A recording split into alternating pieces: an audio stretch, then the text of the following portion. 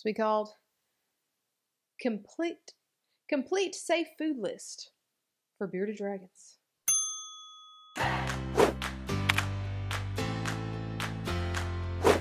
Good morning, reptilians. Welcome and welcome back to the channel. I'm Elle, and this is Elle's Reptiles. This week we're doing a video that I have been meaning to do for a while, but it's just a lot. So we're going to be talking about safe foods for bearded dragons. We're going to be talking about what they are, quickly going over how to prepare those foods, and about whether or not you can feed them all the time or if you can only feed them a treat. We're going to be going over all of the details. Just a disclaimer, this is not an exhaustive list. This is just a most commonly fed vegetables list. And another disclaimer, I live in the United States and I know a lot of these are not called what we call them in other countries, and I am so sorry if that's the case. I don't know what other places call things, and I would like to apologize for that. Before we get started, this video is sponsored by iHeartGecko, so make sure to stay until the end of the video to find out all about this awesome company. Let's get started. So first, vegetables. Let's talk about vegetables that can be fed daily. So the first veggies that we're going to talk about are all the leafy greens and specific kinds of lettuces. These should be the base of your salad that you make. One or two would be fantastic if you could do that daily. These are things like mustard greens, collard greens, turnip greens, dandelion greens. Dandelion greens are usually bearded dragon's favorite. You can actually feed the flowers of dandelions too. You don't have to just feed the greens. And endive. The only real preparation that you need to do for those is just to cut them up into little bite-sized pieces, and I also like to cut the stem off of it just because it's big and kind of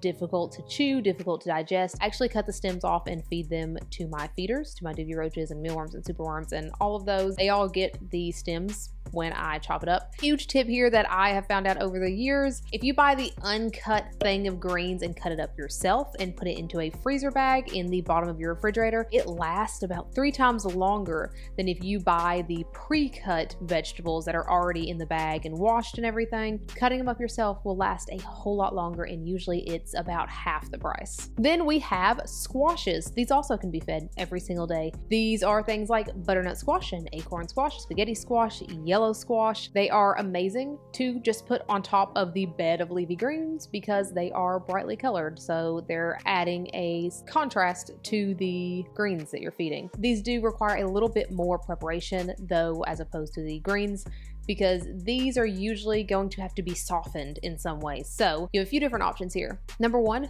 you can go to the freezer department of any grocery store and just buy the pre-cut organic cubes of squash. They're usually in like the little microwavable bags. Those you just put into some warm water and defrost the cubes into warm water, and they're super soft and you can feed them that way. If you want to go the fresh route, you have a couple different options there as well. You can either cut them up and boil them to make them soft, or you can just use a cheese grater and just grate the squash on the cheese grater, and it makes very thin, small pieces that are soft enough for your bearded dragon to consume and small enough for them to consume. Just make sure you are not giving them the hard chunks of the uncooked squash. Now let's move on to the vegetables you would feed more occasionally. So by occasionally, I just mean not every single day. To elaborate a bit more here, since occasional is such a loose term and not daily is super broad, you can just do each one of these like once a week. So maybe one day you offer a little bit of one on the salad, and the next day you offer a little bit of a different one of these on the salad. Just mix it up. Variety is key. This category is pretty large, but that's okay because if you are mixing up your bearded dragon's food, it provides a huge array of different things that you could be putting on there. In this category, we have things like carrots and bok choy, bell peppers, Zaz loves bell peppers, asparagus, artichoke hearts, celery, cucumber, kale. I often say do not make kale a staple, but you can feed it occasionally. Lentils. Sprouted lentils are usually pretty favorited amongst bearded dragons. Don't feed them every single day, but they're awesome because you just take lentils, which are super cheap, you soak them in water, put them in a wet paper towel, and you just leave them on your counter for a couple days and they will sprout, and you can just throw those in your bearded dragon salad. Radicchio, okra, cilantro, zucchini, and even yams. If it's anything that is larger in size, like the asparagus or the pumpkin, make sure again that they are in small bite-sized pieces, and if it's hard like raw pumpkin, make sure that you are either using a cheese grater and shredding it, or boiling it to where it gets soft enough for them to eat. And as for fruits, because bearded dragons are supposed to have a little bit of fruit in their diet, basically all of them are going to be occasionally. Giving a bearded dragon too much fruit, it's very sugary and it can lead to obesity. The only fruit that is pretty okay to give every single day is prickly pear. These are actually what bearded dragon bites are made out of, which is what I usually suggest if your bearded dragon is having a hard time eating. But most other fruits are okay. Like I mentioned in my dangerous food video that I did a couple months ago, you do want to avoid things like citrus, anything that's high in acid. You want to avoid giving them that just because it will give them an upset stomach. There's a whole lot of unsafe things. Don't feed your bearded dragon anything that's toxic, like any kind of ivies or plants that you find outside unless you know what you're doing. Don't give them avocados. Try to avoid things, again, like citrus. I'm going to leave an entire list of safe and unsafe fruits and vegetables down in the description below. And that list also shows you if you need to cook it or not, and if you need to chop it up into smaller pieces. It also shows some of the nutrition facts of each of those fruits and vegetables as well. So make sure to check that out and definitely bookmark that website and refer to it if you ever have questions, because that's what I do.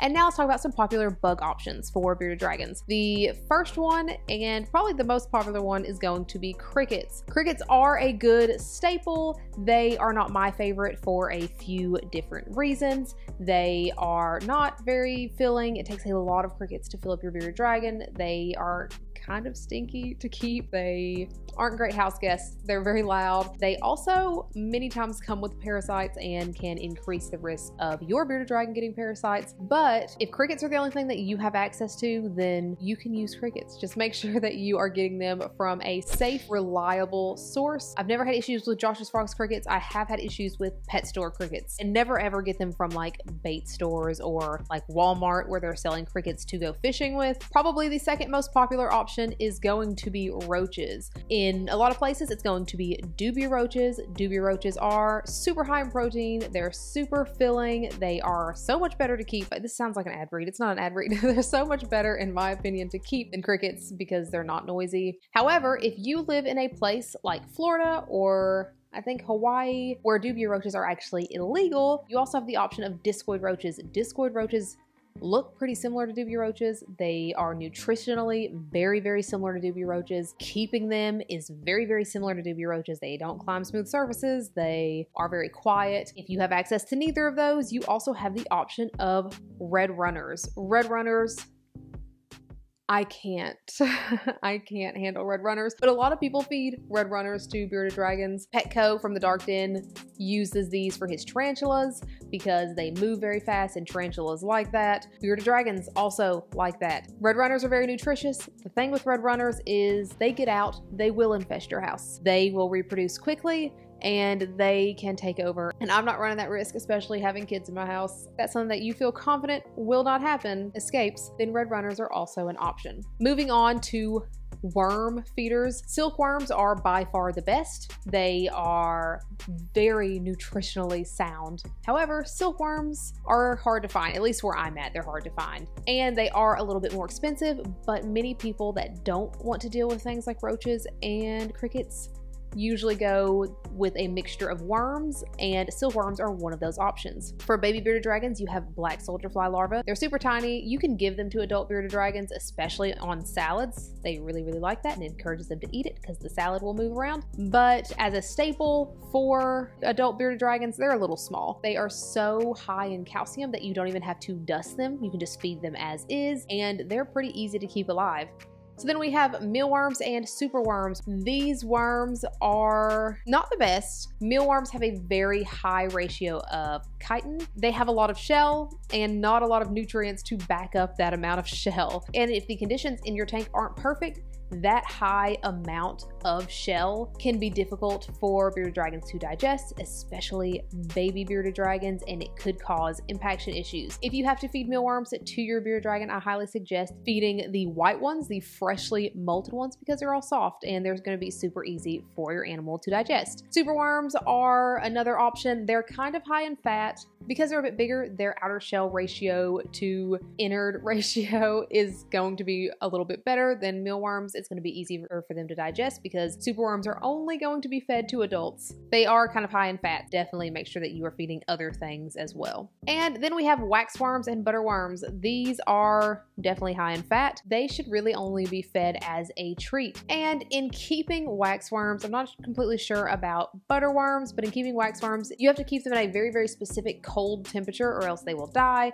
If they are kept too warm, they're going to turn into moths. If you have an animal that will eat the moths, then that's cool. Otherwise, feeding them as a treat, unless you have a lot of animals to give treats to, it could kind of be a bit wasteful. And the last bug we're going to talk about, obviously there's a lot more feeder bugs that exist, but the last one that we're going to talk about is hornworms. Hornworms are usually another favorite of bearded dragons. With Zaz, she did not like these until she was an adult, and I've learned from comments that this is kind of the case with other bearded dragons too. Not all of them, just some other bearded dragons. They can get really big. As with all of the bugs on here, make sure that you're not feeding anything that is bigger than the size between their eyes. They are very high in water content, so if your bearded dragon is having a hard time using the bathroom or they haven't used the bathroom in quite a while, go buy some size appropriate hornworms for them, and usually that will fix that. But that is all that I have for this week's video. Let me know down in the comments below what your bearded dragon's favorite food is. As I said at the beginning of this video is sponsored by iHeartGeckos. iHeartGeckos is an awesome place to get conversion kits for tanks that you may have laying around to convert them into front opening tanks. Reptiles generally prefer to be reached in at and grabbed from the front as opposed to from above, because in the wild, their predators will grab them from above. So they like to be reached in at from their face regions. Front opening tanks make that easy to do, so taking your animal out is more comfortable for them and less stressful for them. Super easy to install, takes 5 minutes, and then you let it dry. Once it doesn't smell like silicone anymore, then it's good to go. It is good to use, and these things last. They're absolutely fantastic. Make sure if you do order one of these conversion kits, you leave Elle's Reptiles in the How Did You Hear About Us box. That way they know that you guys are coming from here. Thank you so much to iHeartGeckos for continuing to sponsor these videos. If you have not already, please feel free to follow me on my other socials, like, subscribe, and hit that bell for notifications every single time I put out a new video, which is every Sunday and some Wednesdays. This week's Instagram shout is here, and this week's subscriber shout is here. Thank you so much for liking and following and commenting and subscribing and sharing and all of that jazz. You are the bee's knees. Thank you so much for watching, and I hope you have a fantastic day. Bye. Test, test. Okay, I think we're good. Hopefully this isn't too low. Okay.